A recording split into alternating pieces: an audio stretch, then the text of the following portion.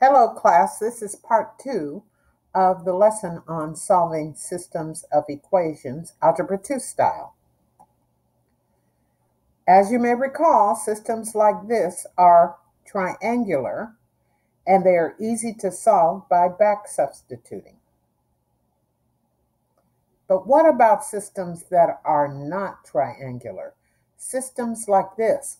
Most of the systems of equations that you deal with in this unit are going to be similar to this. What do you do then? We're going to use the elimination method to create a triangular system because we know how to solve a triangular system. But how do you do that? You are going to follow this process. You are going to eliminate the variable in row 2, column 1 first. Next, you're going to eliminate the variable in row 3, column 1. And last, you're going to eliminate the variable in row 3, column 2. Once you do that, you have a triangular system which you can use back substitution to solve. Now let's dive into the details of how this works. The first thing we're going to do is eliminate that 2x. We want to eliminate the variable in row 2, column 1 first. So I'm going to multiply row 1, the entire row 1, everything on both sides of the equal sign, by -2. Now, why -2? Because later on, I'm going to use -2x and 2x as a zero pair. So I do that, and I get this equation here that has been multiplied by -2. Next, I'm going to add row 1 and row 2. These are called row operations. They're perfectly okay in the context of elimination. So now that I have a -2x in this position, when I add it to row 2, I eliminate the x. And I'm left with 4y minus 2y, that would be 2y, -10z plus -3z, that would be minus 13z, and -50 plus -36, that's going to be -86. Now, last thing I'm going to do is rewrite my system with my new row 2. I have a new row 2, and notice that the variable in this position has been eliminated. I did not change row 1. I was just using that as a tool to get rid of this variable. So row 1 remains the original, row 3 remains the original. What has changed is row 2. Now, the next thing in our process is this. We got rid of this variable. Now we need to get rid of this variable. So we're going to multiply by -3. We're going to multiply row 1 by -3. Now, why did I pick -3? Because I need a -3x and a positive 3x for these two to be able to cancel out. That's what a zero pair means. So I'm going to multiply row 1 by -3. And when you do this, I would be careful to write it out like this. Document every piece of work because it's easy to make an arithmetic mistake in here, and you'll never find it if you didn't write it down. So I multiplied every term on both sides of the equation by -3, and this is what I get. And I'm going to take that result and add it to row 3. Once again, I will be able to eliminate this 3x because this is a zero pair. It cancels out. So I have -3 plus -2y. That gives me -5y. I have negative 15 plus z. That gives me negative 14z. And I have negative 75 plus 11. That gives me negative 64.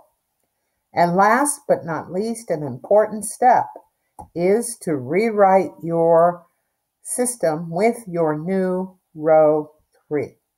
You'll notice that row 1 still hasn't changed, and throughout this process it's not. It's going to remain the same. However, we will use it as a tool to eliminate variables as needed. Now you can see I have eliminated the variable in this position, and I have eliminated the variable in this position, and I have rewritten my system. So what's next? You may have guessed that what we want to do next is get rid of the variable in this position, row 3, column 2. I want to get rid of this negative 5y. But I have a problem. I can't use row 1 or I'll just put an x again in there. I have to use row 2. But what do I do to create a zero pair since this is a 2 and this is a negative 5? I'm going to multiply row 2 by 5. That creates 10y minus 65z is equal to negative 430. And then I'm going to multiply row 2 by 2.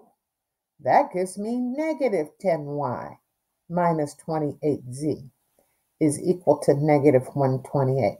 So you see, I have created my zero pairs for the variable in this position.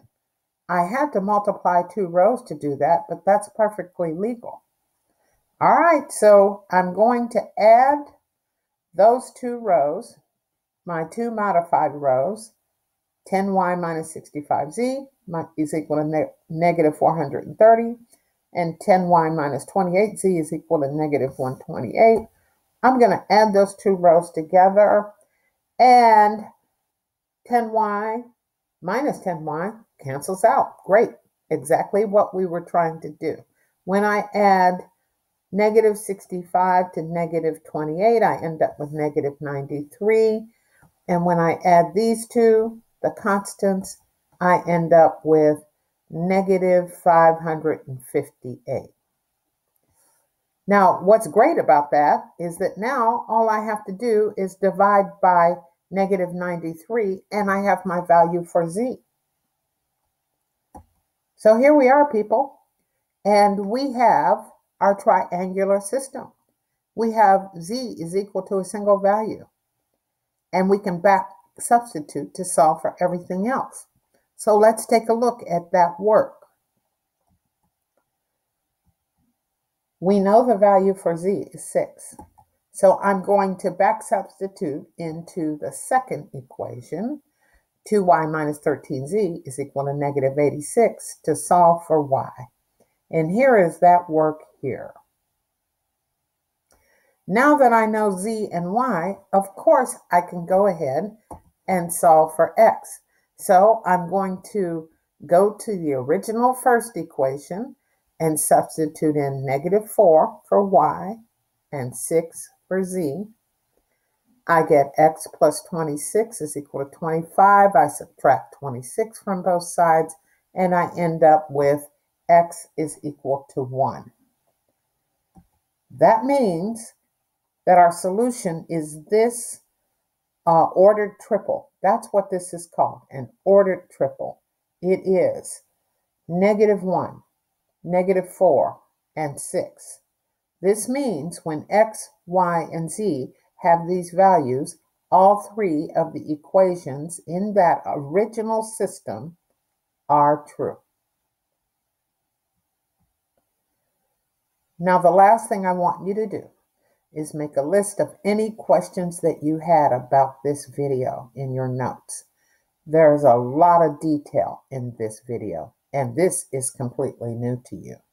Come to class prepared to get clarity on what you learned in this video.